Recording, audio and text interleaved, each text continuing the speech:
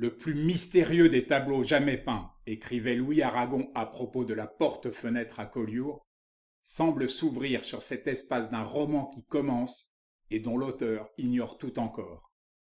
Quelques années auparavant, le jeune Henri Matisse lui-même avait pourtant envisagé son art comme dénué de mystère. Ce dont je rêve, écrivait-il dans les notes d'un peintre, c'est d'un art d'équilibre, de tranquillité, sans sujet inquiétant ou préoccupant, et qui soit, pour l'homme d'affaires aussi bien que pour l'artiste, un calmant cérébral, quelque chose d'analogue à un bon fauteuil qui le délasse de ses fatigues physiques. Et c'est toute la force de Matisse, en effet, que d'opposer aux tourments des artistes de son temps, à leur intellectualisme ou misérabilisme souvent pesant, la beauté paisible de son art en constante recherche de simplicité et d'élégance formelle. À l'instar de Bonnard ou de Cézanne, mais contrairement à beaucoup d'autres, suivez mon regard jusqu'à Malaga, il évita dans sa peinture toute référence autobiographique pour célébrer seulement la beauté du monde et la joie de peindre ce je ne sais quoi, cette force étrangère à sa vie d'homme normal, comme il se plaisait à le répéter. Rien chez Matisse en effet ne semblait le destiner à une carrière artistique, encore moins de premier plan. Fils d'un marchand de grains, il fit son premier séjour à Paris pour suivre des cours de droit, et il confia plus tard, non sans malice, qu'il ne visita à cette occasion ni le salon annuel de peinture, ni aucun musée. Le déclic se produisit pour lui alors qu'il était alité après une opération. Malgré l'opposition paternelle, Matisse sortit du lit avec la ferme intention de devenir peintre. Élève de couturier à Saint-Quentin puis de Bouguereau à l'Académie Julian, il fut refusé au concours d'entrée des Beaux-Arts mais remarqué par Gustave Moreau, au point que celui-ci l'accepta dans son atelier. Dispensant un enseignement non contraignant dans la mesure où chaque élève était libre de travailler comme il l'entendait, Moreau aura vis-à-vis de Matisse une intuition fulgurante.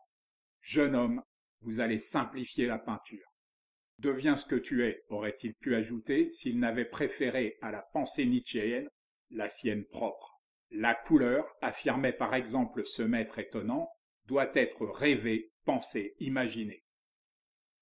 Que cet enseignement soit venu d'un peintre symboliste et notoirement misanthrope ne laisse pas d'étonner, mais sans doute Moreau avait-il perçu chez Matisse une soif d'absolu proche de la sienne.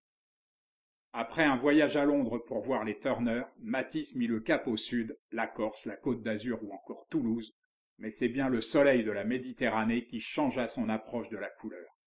Il s'initia aussi à la sculpture, ce qu'il est fondamental de savoir pour comprendre cette illusion d'espace dans son œuvre. Fasciné par Cézanne, dont l'influence sera longtemps prépondérante, il cassa sa maigre tirelire pour acquérir une petite toile du maître d'Aix qu'il conserva plusieurs dizaines d'années. J'en ai tiré ma foi et ma persévérance, avouera Matisse en but à de graves difficultés financières. C'est alors qu'il fit la rencontre de Paul Signac et d'Henri Edmond Cross. Passant en leur compagnie l'été à Saint-Tropez, il peignit luxe, calme et volupté, qui connut un grand succès au Salon des Indépendants et fut acheté par Signac. L'été suivant, il s'installa à Collioure avec Derain, abandonnant la touche fragmentée chère à Signac, se libérant de toute référence technique ou théorique pour laisser le champ libre à la couleur et à la spontanéité du geste. Accroché à côté d'œuvres tout aussi colorées de Manguin, de Marquet ou de Vlaminck, La fenêtre à Collioure, La femme au chapeau et le portrait de Madame Matisse à la raie verte provoquèrent un scandale qu'on peine à imaginer aujourd'hui, tant ces toiles se sont imposées dans l'iconographie collective.